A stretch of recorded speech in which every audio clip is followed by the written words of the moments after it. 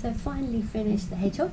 I don't know what to call him. I think I might call him Horace. I think he looks like a Horace. So just to show you where all the spines fit. So I've gone right up to the top there between his ears, and then I've kind of come back a little bit behind his ears there, gone down the side, under there, covered up his bottom because I didn't think that was terribly attractive, and then back up the side there just so you can see where they all are.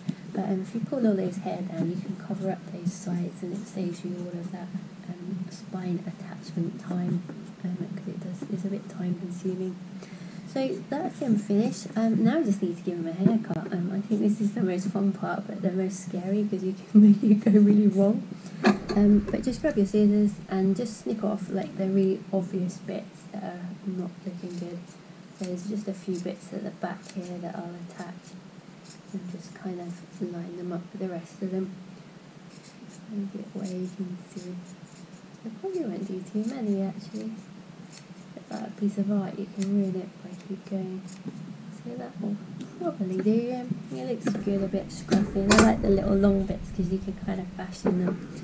And then if you do find that he's a little bit uniform, a bit like a sort of microphone appearance, then snip into his hair. So don't sort of cut across it, snip down like you're cutting a fringe. So just kind of snip here and there just to take little bits off and just make it a little bit uneven if you want to do that. But I think he's looking good. So that's Horace.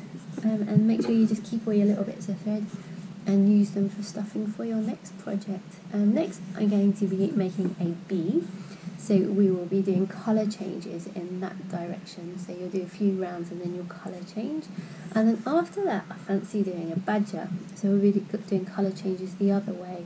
So you'll do a few stitches and then you'll colour change and you'll do a few more.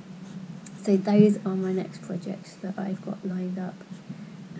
So let me know what you think and I'll try and get those done.